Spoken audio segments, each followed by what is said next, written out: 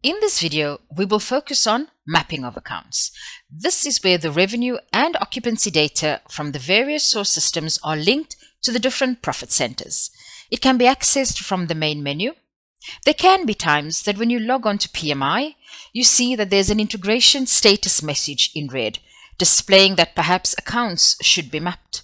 Click on this and automatically it connects you to the mapping module.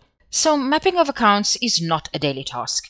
It's performed in the first month of implementing PMI at your property. It can happen when you change or upgrade a source system, or if there is a change or even a new general ledger account, or who knows, even a new department that has been created.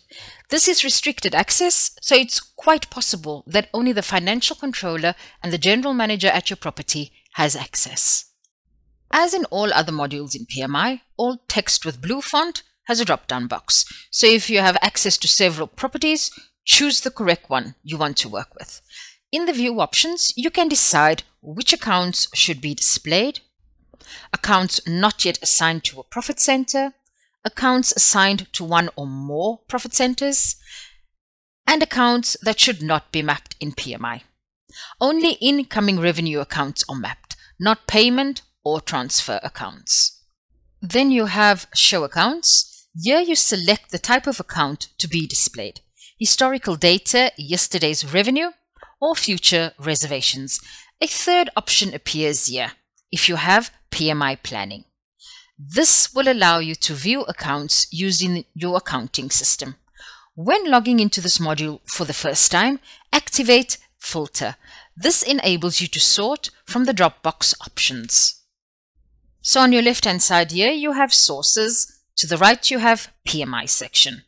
So the interface is where the charge originates from. You have your department ID as well as account ID and the name of that specific account. On the right-hand side, where is it going to in PMI? Choose the correct account from the drop-down box. A few colors to perhaps take a note of, as this depends on the status of the charge. Red, as it is right now, means that the charge needs to be mapped or ignored. It usually turns green when you are mapping it, and then light blue when it's completed and mapped to a profit center. The color gray is an ignored account. This is an account not used in PMI. It can be a non-revenue item. It can also be a revenue that is going to a third party, for example, parking at your property. And it also depends on the setup in your general ledger accounts. Let's take a quick look at the various icons. An account that is already mapped has a locked icon. Activate it to open if you need to make any changes to it. The money bag represents revenue, the suitcase represents room nights, and the icon over here represents guest nights. The cutlery icon, the knife and fork, is activated when it's a food segment.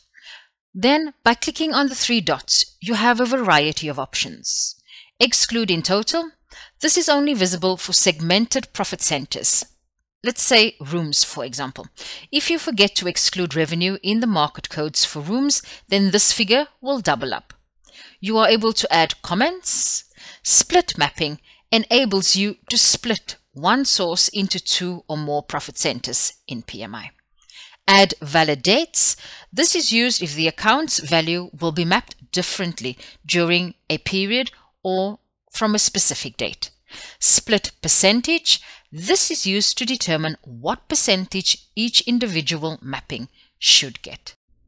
So here are two examples of charge codes that has populated into the system that needs to be connected then or linked to a PMI profit center.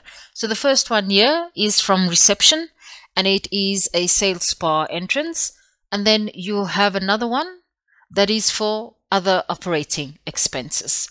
So here what you would need is to know which profit center it should connect to, and you do that by choosing from the drop-down box on the right-hand side. A couple of things to remember when mapping. If it's a revenue account, then you need to make sure it's connected to a segment and not a total. For example, rooms revenue should be mapped to the hotel and total. Other revenue needs to be mapped to a department and specific segment, and on the books accounts and rooms or guest files mapped to the hotel and specific segment.